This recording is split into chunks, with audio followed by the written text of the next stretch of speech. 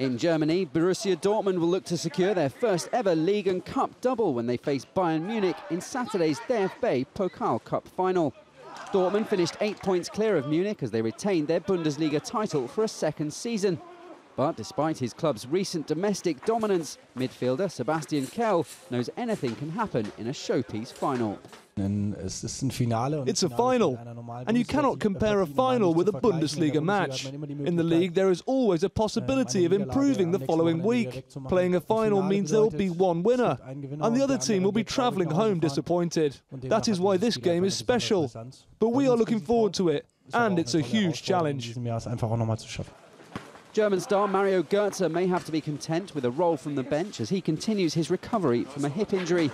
Bayern head coach Jupp Heynckes heaped praise on Dortmund for their league success, but warned his side have their sights set on a 15th DFB-Pokal triumph. Amtierender Meister gegen Vizemeister.